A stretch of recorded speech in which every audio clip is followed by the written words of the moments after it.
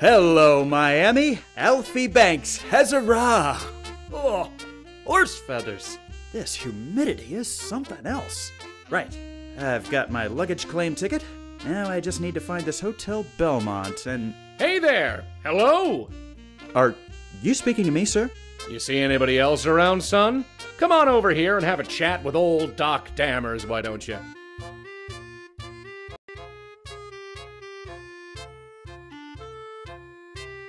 I haven't got all day, Sonny. May I help you with something? Pardon me for saying so, my boy, but I believe I'm the one who can offer you the help. I'm really not interested in buying anything, sir. Of course you aren't. Did you think I just fell off the turnip truck? I can tell a fellow salesman a mile away. You're here to get a piece of the action, aren't you? Yes, I suppose I am. Then consider this your own little welcoming committee. What did you say your name was? I didn't. It's Banks. Alfred Banks. Well then, welcome to Miami, Alfred Banks. By your complexion, I'm guessing you come from up north. Yes, New York, actually. Hell of a town, but you'll find we do things a bit differently down here. If you got any questions, feel free to ask. I'm interested in this Coral Gables development I've heard about. Oh, straight to the top, eh? They call it Miami's master suburb. It's been meticulously planned and is ready to start construction at any moment. Lots are going faster than a Tin Lizzie downhill. If you want to get involved there, you're going to need to talk to the man in charge, George Merrick. Where can I find George Merrick? He's got a sales office downtown, right on Flagler Street. Look for the building made of coral rock next to the Stocks and Bonds office. You can't miss it. Of course, George is incredibly busy these days and doesn't talk to just anyone. Maybe not, but he'll talk to me. I like your spirit, kid. You'll get places thinking like that. What's the current market like down here? I've heard quite a few things back in New York. People are buying left and right. It's a great time to be in real estate. Plenty of dough to be made. Every day, more and more locals and tourists come looking for their own spot of land, and we're here to sell. Mark my words, Banks, we're on the verge of something great. How long have you been in this business? Probably longer than you've been alive, son. Before this opportunity opened up, I was selling lots on Miami Beach for Carl Fisher himself. Surely you saw his billboard in Times Square. You mean it's June in Miami? Of course, everyone saw that. It's partly what inspired me to come down here. Glad to hear it. That's a perfect example of good marketing and knowing your audience.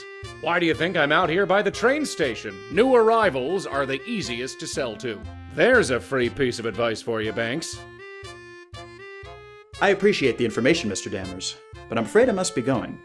Of course, eager to get started, I understand. And believe me, there'll be plenty to do very soon. It was a pleasure to have met you. Maybe I'll see you around town. I can more or less guarantee that, my boy.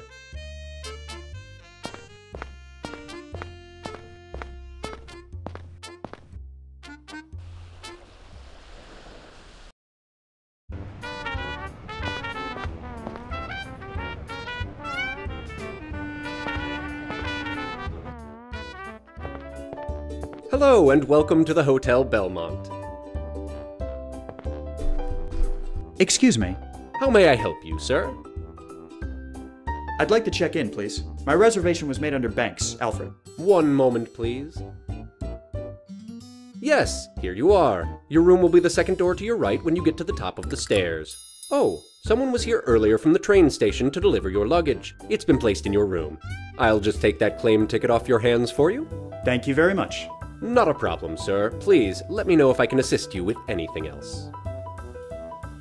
Is there anything you can tell an out-of-towner about this city? Certainly. It's been growing at an alarming rate, especially in the past few years. There's no denying we're at the start of a land boom. I hear tell this new Coral Gables development is going to bring in thousands more people as well. At this pace, we could be the next Manhattan by 25. Thank you for your assistance, my good man. Happy to help.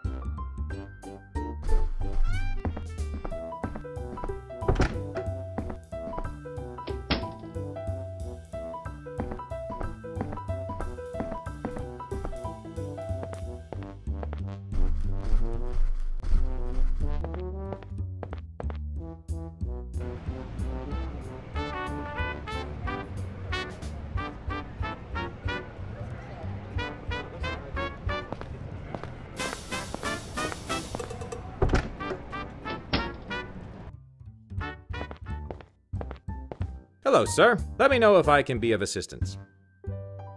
Excuse me. What can I do for you? What sort of records do you keep in this office? All kinds. Marriage licenses, death certificates, property titles, you name it. How far back do they go? Not too far back, 30 years or so. The city wasn't officially incorporated until 1896, but I have some records going back to 1891. You let me know if there's anything you need to look up. Have you always lived in Miami? Nah, I moved down here from Philly after the war. Nice place. Can't beat the climate, that's for sure. Could I look something up? Of course. What do you need? On second thought, nothing right now. Thank you for your help. Anytime.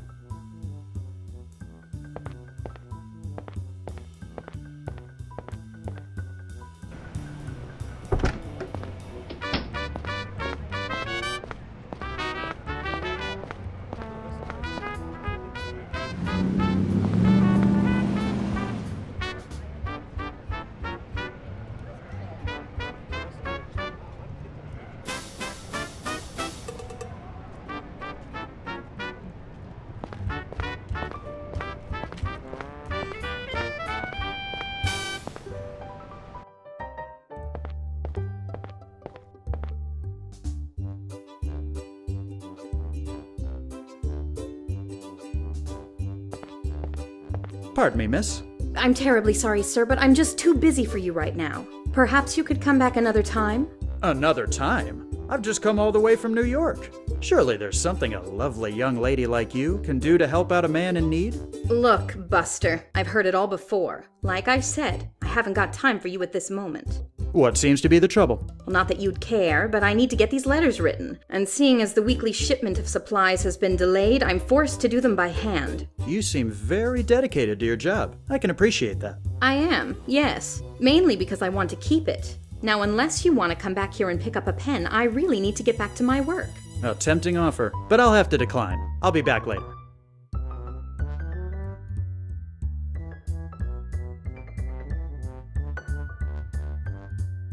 Pardon me, miss. Would this typewriter ribbon be of any use to you? It certainly would. Mine wore out yesterday, and I ordered a replacement, but it hasn't come in yet. Thank you, sir. I greatly appreciate it. This will cut my work time by half at least. My pleasure. Happy to help.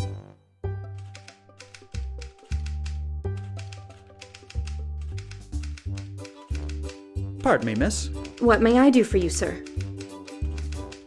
I'd like to see Mr. George Merrick. Take a number. Mr. Merrick is in very high demand. I'm afraid he's not currently seeing walk-ins. Would it be possible to make an appointment to see Mr. Merrick? Certainly. Let me see. Our next available appointment is next November. What? That's preposterous. Mr. Merrick is a very busy man. I think you've made that quite clear. Come now. I helped you out with your typewriter. Now you're just gonna hi-hat me? I don't know how things work down here, but where I'm from, one good turn usually deserves another. Okay. Keep your shirt on. I'll level with you. I'm not going to be able to get you an appointment. But I can tell you that Mr. Merrick keeps an eye out for fresh talent. If you can manage to do something to impress him, he may see you without an appointment. I see. What would you suggest? Well, I'm not sure, but you might be able to get something done at today's land auction. A land auction, you say? Where and when? It's set to start this afternoon, around 2 o'clock. You'll find it at the corner of Granada Avenue and Coral Way. Fantastic. I'll head over there right away. Good luck. I'll let you get back to your work. Thank you, sir.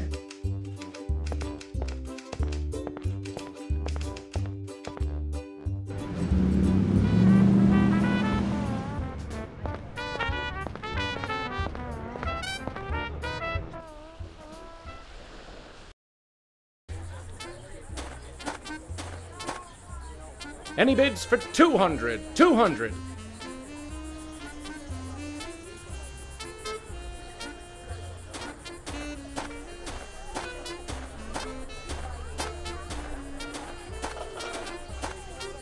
Well, fancy seeing you here. Thanks. What brings you to my humble little land auction? I'm trying to see Mr. Merrick, but it's proving a bit more difficult than I'd anticipated. Don't say old Doc didn't warn you, son. Anyway, I'd love to chat, but I'm a bit tied up at the moment. Is there anything I can do to help? Actually, there is. See those two sets of stragglers over there, separate from the crowd? They're all about a hair's breadth away from buying, but I just can't get them to budge. Take your pick. If you can convince either set to buy some houses, I just might put in a good word for you back at the sales office. The fellow by himself there seems like he won't take too much effort to convince. If you want a real challenge, you might try the crowd of 5 there. I'll see what I can do. Attaboy. Oh, one more thing before you get started. I know you've got experience in this business, but I want to talk to you about seller intuition. From time to time, you might find yourself needing to persuade someone. You know as well as I do that that's all about finding a person's weakness and bending it to your whim. When you're talking to them, you can use seller intuition to your advantage. It'll give you a clearer read on people and let you figure out what you should play to in order to get them to see things your way. But enough yammering from me. Go and do what you have to do.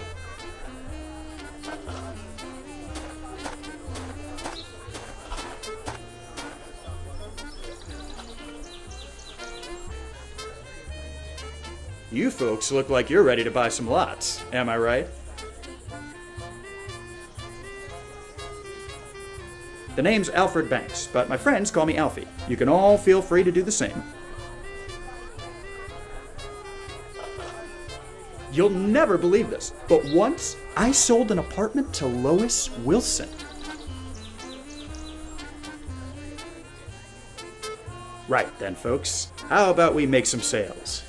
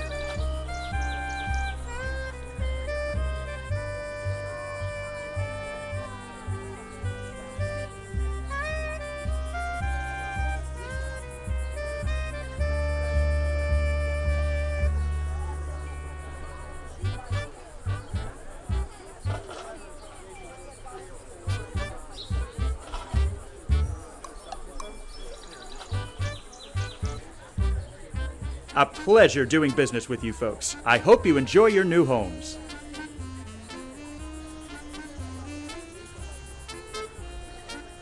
Nice job over there, Banks. You got a real knack for this business.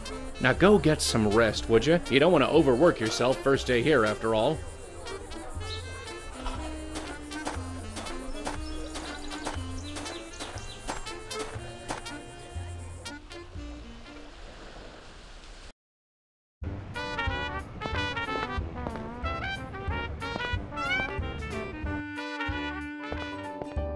Mr. Banks, I have a message for you when you get a chance.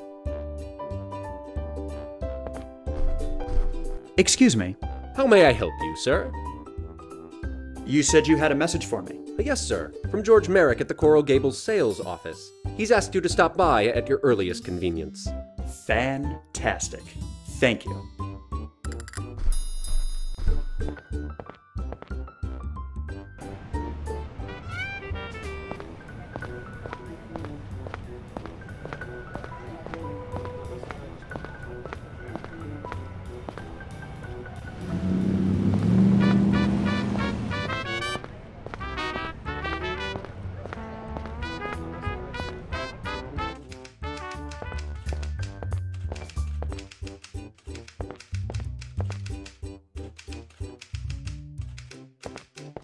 Pardon me, miss. What may I do for you, sir? I got a message from Mr. Merrick asking me to see him. Ah, yes, he's expecting you, Mr. Banks. Go ahead and knock on his door there. I'll let you get back to your work. Thank you, sir.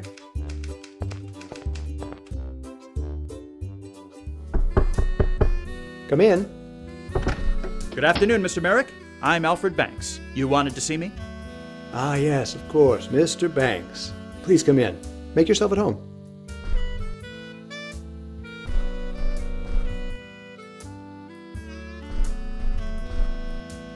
Please, have a seat.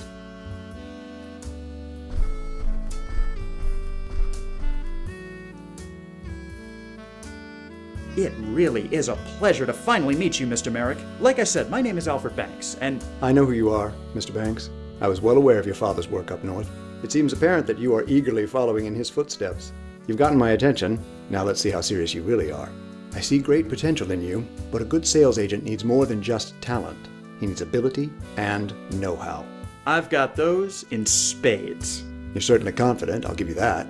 In any case, I have a few small setbacks which I need to deal with, and I think they would serve as an excellent proving ground for you. Proving ground? Think of it as an extended job interview. I'm all ears. What do you need? I can give you more details as you need them, but currently I'm faced with 3 concerns. The first is a man living on a prime piece of land who is refusing to sell. The second is my need for quality advertising. And the third is getting back some stolen design plans. What's the story with the holdout? There's a stretch of land which is of great interest to me in the area of Anastasia Avenue. Currently, the land is owned by an individual who has no interest in selling it. He's built himself a home there and understandably wants to keep it. Unfortunately, business is business, and I need that land to complete a very important project. I need you to convince the gentleman to sell. What about your need for publicity? Any project, no matter how good it is doomed to fail if nobody knows about it. I've managed to secure some decent advertising, but I feel we need something more. The story of Coral Gables needs to make headlines. I'd like you to head over to the Miami Herald building and see if you can befriend a reporter or two. Having a journalist in our corner would do wonders for our advertising. What about your design plans? I regret to say that a set of design plans were stolen from my office a few weeks ago by a man claiming to want a job interview. In reality, he was a spy sent from my competitor Orrin Riley's real estate company. Riley still has my plans, but 2 can play his game. Since you're a fresh face in town, I need you to infiltrate his company and take back the plans. I'll have my secretary set up an interview for you later today. And here, take this set of dummy plans and leave it in place of the real ones so Riley doesn't get suspicious. Infiltrate his company? What will that entail exactly? My guess is that Riley will have the plans stored away in his office someplace. You may need to do a bit of searching. Are you comfortable with that? I know it's asking for quite a bit. I think so, sir. I'll do as much as I can within legal means. Of course. I'm not asking you to commit any crimes. After all, you're just taking back something that was already stolen. Think of it as a repossession. I'll just get to it then.